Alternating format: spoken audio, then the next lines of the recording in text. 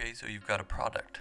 Let's say you've already gone through the development of your logo, brand, and packaging design, and now you're ready to put this product out there on the market. I'll show you how to lay out a tried and true website landing page using what we call a hero slider. I'll be designing this in Adobe XD. This will be a desktop layout, so I'd also need to design a mobile layout, but I'm just going to cover the desktop version now. For this project, I'll be using a product from a client of mine, Maverick Spice. I've already completed the logo, initial branding, and packaging. We've already made a website too, but for the purposes of this video, I'll be making another version.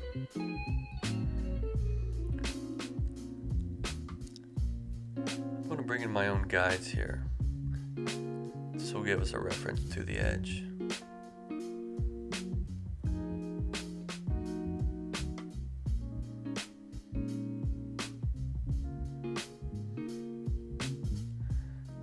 I've prepared all of my design elements and images in Photoshop, so now I can just start pulling them into XD as needed. Here's a logo.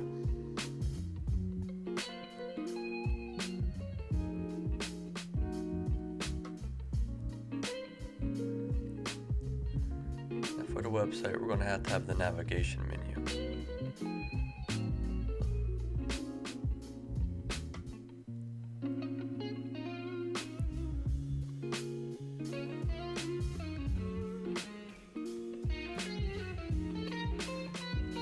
You always want to use a font or type that's cohesive with the brand.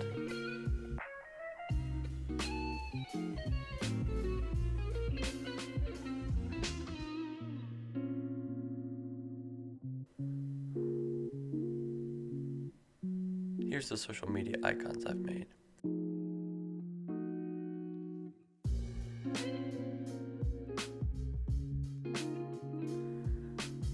What I'm pulling in now is a package of the spice that I've mocked up. Mocks are a way to show your product cleanly and are very common these days, as opposed to taking a photo of your product and using that. Although if done well, a photo can still look great.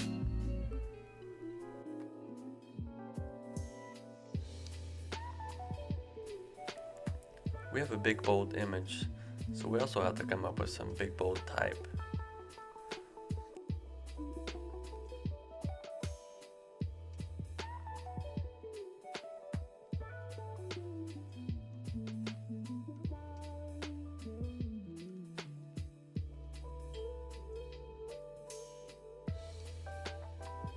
Now we want our type to be pleasing and eye-catching to the website visitor, something to draw them in.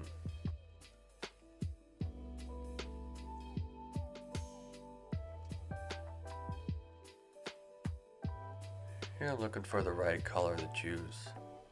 I'm going to go with a nice yellow. Dip into chipotle. Chipotle is delicious. I'm just kidding, I know it's Chipotle. I'm going to pull this text down from the nav and come up with a subheading here. A bold flavor for a classic chip.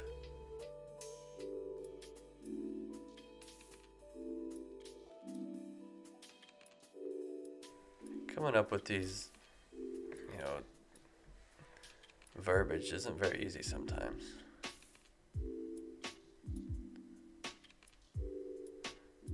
Here I'm going to make a Shop Now button.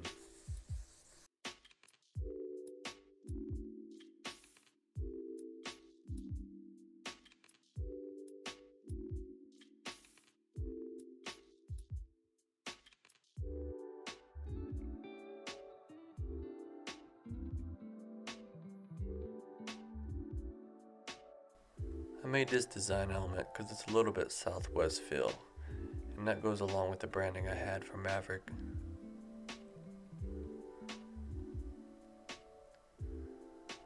We need something else here at the bottom, so I'm going to write some more text, all natural, gluten-free, something people like to see. Add some design bullets here.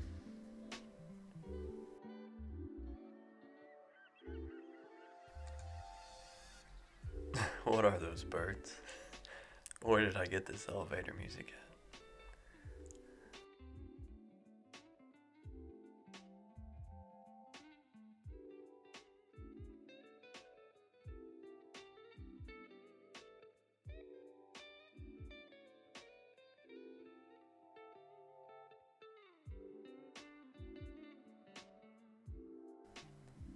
Get the spacing all fixed up. Here's a down arrow, just so the viewer knows there's more info below. This is what's called above the fold, where newspapers used to be folded in half, and a passerby would just see what's on top, which is also called above the fold, and that's where the term came from. So on your screen, when you're seeing this, that's what it means. Yeah, I think this is looking good.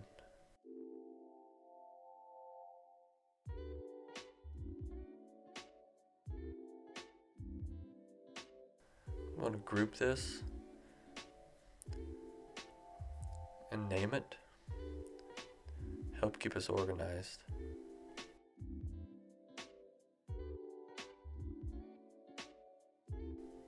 Then we want to duplicate it.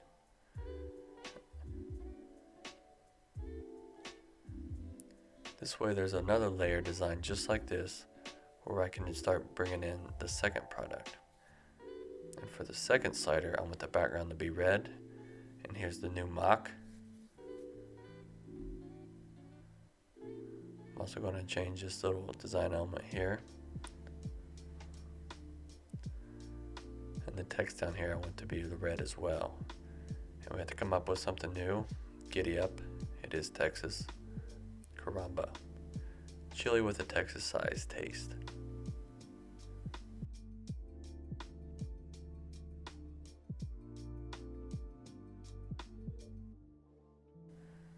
Let's go ahead and make the third slider. Replace this design element.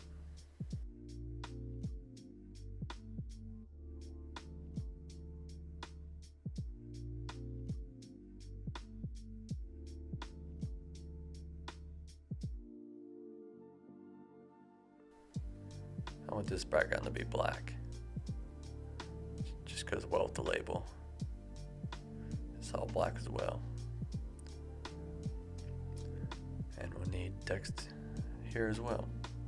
Rub it on, gauge in black. Resize this a bit. Fix the lighting. Fish from the bayou. How's that?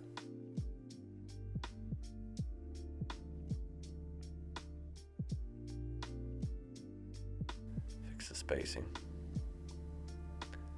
Yeah, I think that's looking good too. Rename this.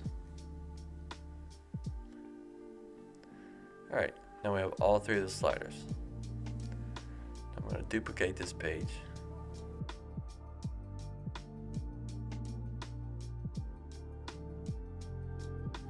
And auto animate here.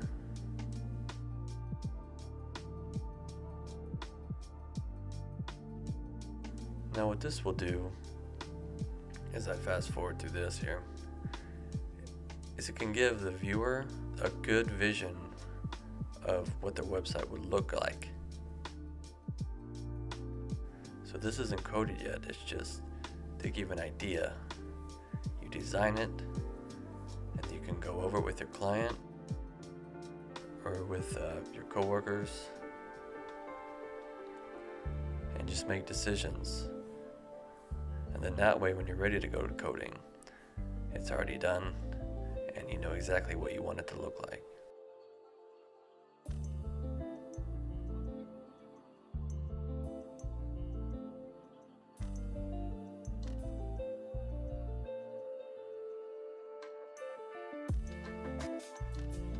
And I'm just fixing some of the spacing and the animation here. It can look pretty daunting, but there's a lot of good tutorials out there on how to use Adobe XD.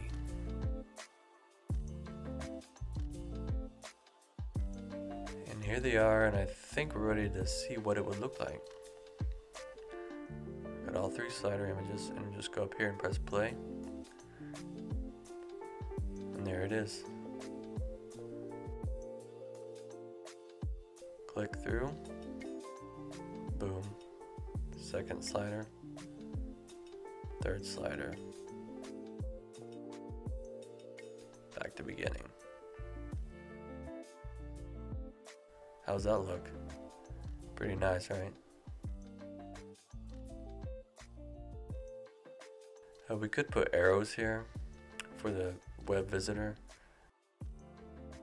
And that's the basic premise. So if you have a product, but you're not entirely sure how you want it displayed online, hopefully this gave you a good idea. And you can always hire a good designer to help you out. Thanks for watching.